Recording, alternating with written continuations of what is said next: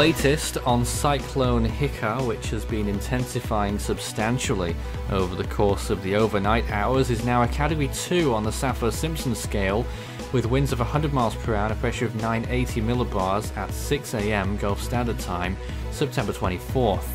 We're still looking at Dukium for a possible landfall zone this September 24th. Stage 2 on the CDPS, the biggest threat now is wind, with still 2 inches of rain also expected. It could still also strike Masira Island just offshore there as well.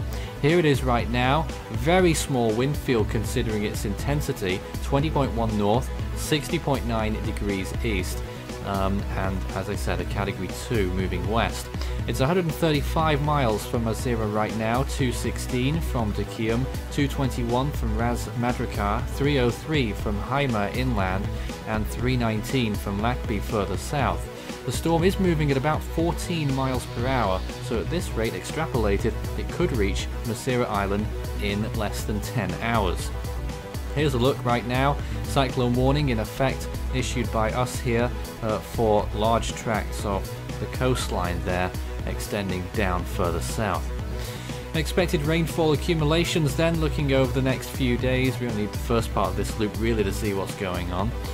Interesting to point out, over the India region, very wet over the next 7 days, but where the storm's tracking, we're really only looking at 2, maybe towards 3 inches of rain for exposed coastal areas of the coast.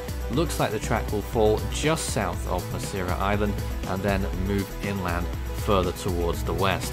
I don't think for sure that there's going to be any populated areas that will get the worst effects of the storm. Of course, it's a sparsely populated area and it's a very tiny tropical cyclone, but if it did strike, make landfall in the populated zone, it could have large consequences. Temperatures 25 to 26 degrees Celsius. They will drop off a little bit just as it reaches land, so that might start to kill it off just a little bit in advance of a landfall, which of course will really get into the storm. Obviously the Saudi Arabian desert ahead of Cyclone Hikaa. Once it moves inland, it will completely die off very quickly indeed. You'll see the tropical storm force winds die away. And as a result, not really much to see on this graphic as we progress through the week, because by then the storm will be long gone by Wednesday, Thursday at the very latest.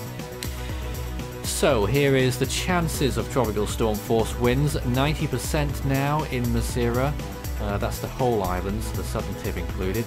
60% at Dukium, 45% at Ras Madrakar, 50% at Haima inland, and 10% in Lakby. These are what the models are saying. They've really not caught up on this at all, and you can see there that's a model run from 18Z, well behind, and the storm has far exceeded what those models have expected. Wind shear remains fairly low up until landfall. Sea surface temperatures still okay, will really start to drop soon, and relative humidity, I have to say, it's pretty poor. But there is the track forecast, pretty clear cut into where it's going to go.